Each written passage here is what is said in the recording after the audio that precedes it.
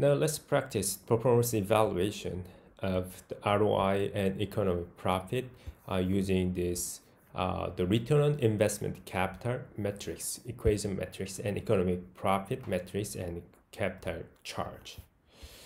Okay, the performance evaluation ROI percentage. As you can see that we have all these the ROI factors. Using the factors, we will fill out these blanks. For X division, we have invested capital $1 million and NOPAT is blank, and the revenue and return on sales is 3%. So we have this return on sales, so we can calculate this return on sales, the revenue times 3%. So we got 69,300. How do you get it? The return on sales is equal to NOPAT divided by the sales. So when we calculate this NOPAT, now the sales times return on sales is NOPAT. So we got it. And then capital turnover is sales over invested capital. Now the sales over invested capital, so 2.2, the 2.2 times capital has been used to generate this revenue, $2.3 million. Then finally, rate of return on invested capital is multiplication of return on sales and the capital turnover, so 6.6%. Y division. Now we have these three factors, three components of ROI, the NOPAT, and the revenue, and return on invested capital. So return on sales is simply the NOPAT over revenue, okay? Over revenue, that is return on sales. Then the capital turnover is,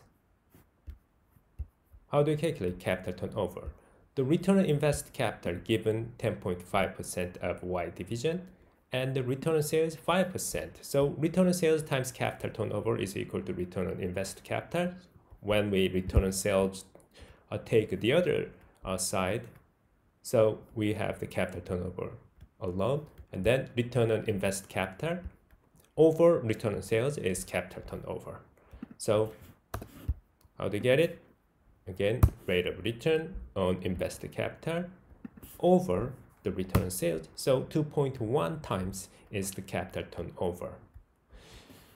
Okay, then finally we can calculate rate of return on invested capital. Using this, we can get the invested capital.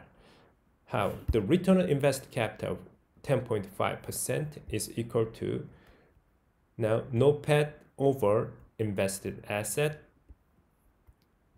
So how to get it? That's correct. We can get this up from, right, this over 10.5. So we got the invested capital 1,360,000.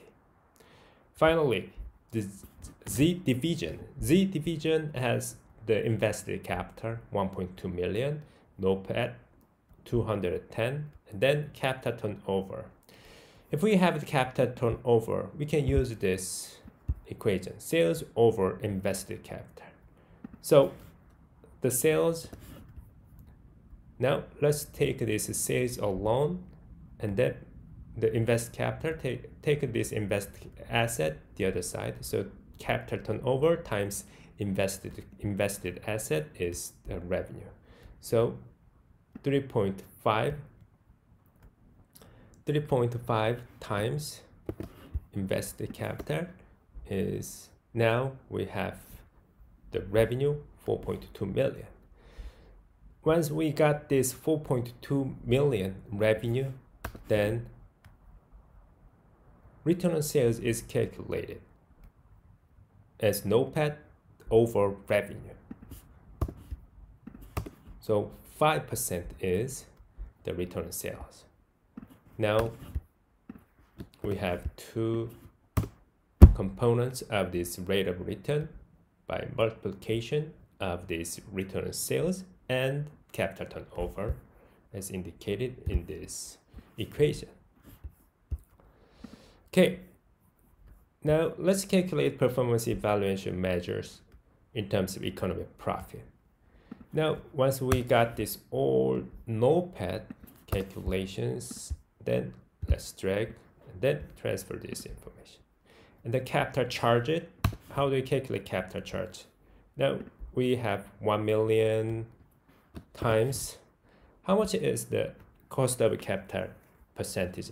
10%. So we put 10%. So the capital charge it is 105,000 is X divisions. And then we get all this capital charge it from the previous table.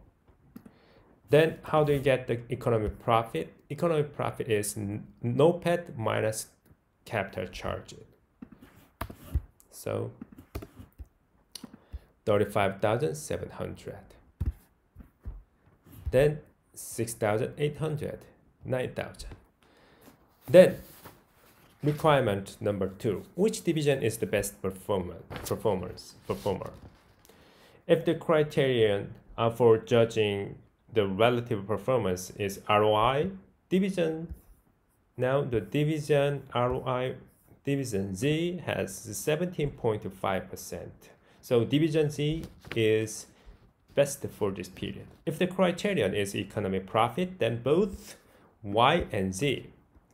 We do not choose only Z division, even though the division Z has the largest, the economic profit.